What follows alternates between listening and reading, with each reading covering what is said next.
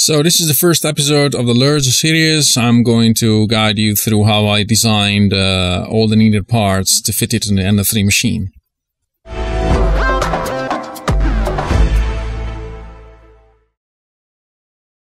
Hello YouTube, as you've seen I'm in a different location than usual. I've decided to run away from the scorching heat of the Italian city and come up here in the hills, very relaxing place. And I've decided to go through my design, so you will see in this video how I designed the Ender 3 enclosures and all the needed parts to fit in the Lerdge board. I hope you enjoy it. So we start by heading to GitHub.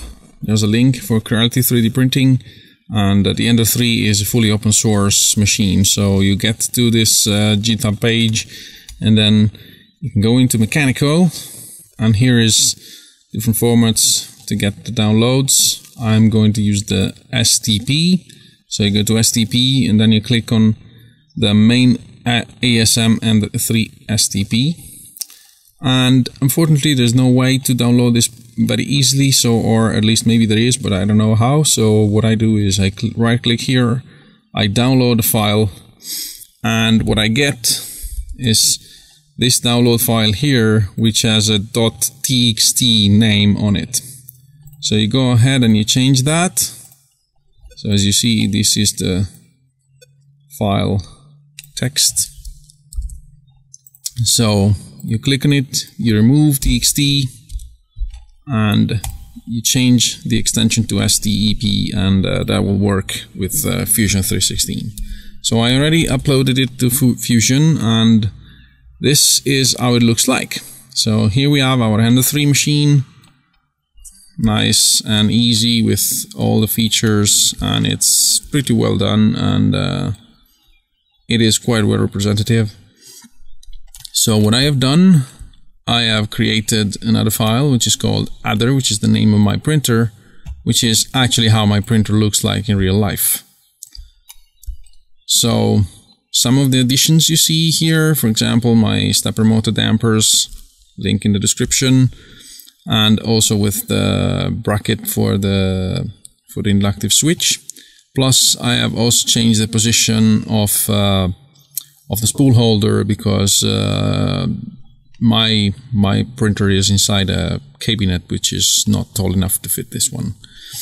So this is how I have designed the modification. So you start seeing here that the box is a bit different, and you also have the display on this side. The reason why I decided to put the display on this side is since I have the spool holder on the side that is taking room anyway, so I thought it was better to kind of reduce the bounding box of the printer by removing everything. And now we go into the juicy part of the new design. So you can see that there are plenty of features in the tree. So we take away everything that is not needed. So this is the modification and the modified parts you need to print, except for this one, which is the original sheet metal cover of the box. So I decided to save it, since, you know, trying to reuse as much as I could. So it all goes down to the screen box, the box for the electronics, and the box for the hotbed switch.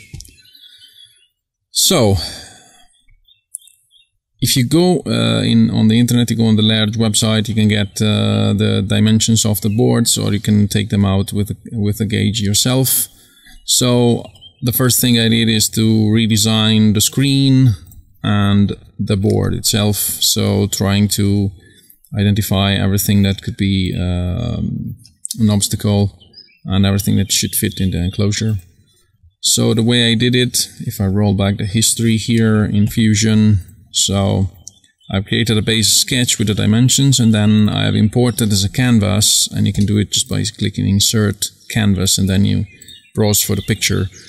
It's a picture of the Lerdge display drawing, where you have all the drawings and everything. So what you do is you scale it to size to make sure that the dimensions overall match, And then you go on with your design, making sure that it will match in the end and it will make sense. This is also useful for everything that has no dimension in the drawing. And then you can turn it off when you're finished. I did exactly the same thing with the main board. So if I roll it back here, you will see the sketches. So I made a sketch and then I kind of overlapped it to the sketch. And then I went on designing all the components to fit in the right place. For example, you can see that there is no dimensions here for the connector of the screen, so I had to kind of guess when it was sitting using this technique.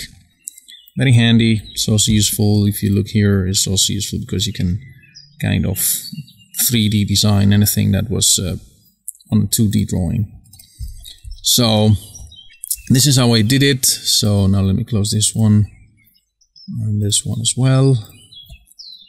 And if we go back here, I'm going to hide this just for your convenience. So it's inside the contour box. I take away the sheet metal. So I have decided to put the board upside down. So I have designed this K-shaped bracket to fit it to the sheet metal enclosure. So you will see that they match, the holes match the support holes for the fan, which I have removed and replaced with this plug, and also one of these side holes. So I have decided to put a plug on the fan because I want to put vents on the sides and the bottom, because this is not going to sit on the floor. I mean, it sits a bit higher up because the machine has some feet. And you see here why I needed to design the board properly, because I had to fit the right slots in the right place. I also decided to try to use as much as I could the existing features, or so this actually slides into the T-slot of the Y-axis, and these two bolts just bolt into the main frame. So as we said, it's upside down, and there is also this cover on the bottom that I'm also going to take away for a second, just to show that it is fully accessible from the bottom, which is what I wanted to get. So having it fully accessible so that I didn't need to disassemble the box to get it there. And also the space for the fan. This is the stock fan from the enclosure, so I got it from the enclosure and I decided to put it down there. A bit more on the design. So if you take the main box, which is interesting because it has a lot of features, so I tried to design it for 3D printing, and a few highlights for this. So these ones, for example, these are the holders for the nuts with which I'm going to connect the top sheet metal, and you see that they are hanging from the bottom at an angle, so they don't need any support. And the same goes for the holes. I've reinforced the holes with this protrusion, and I have decided to not make it round so that it doesn't need support as well. The only need for support in this design that I could not avoid is the T-shape here, which is fine. It works with bridges in my printer, at least. I didn't have a need to do this. And this also, the small holes here, they don't need support. I have also put some ribs behind to make sure that they kind of are a bit more stiff. And this is it. So that's the basic principles. I can go a bit more into the details. Top vent, plug, and then there is this bracket here that is supporting the board, and then there is the board itself and the lower lid. The lower lid is just locking in place with this lip here, and it just it's connected without the need of any screw. Same goes for the box for the power switch of the bed, which is a separate board. So if I open this one up, just to go a bit more into details as well.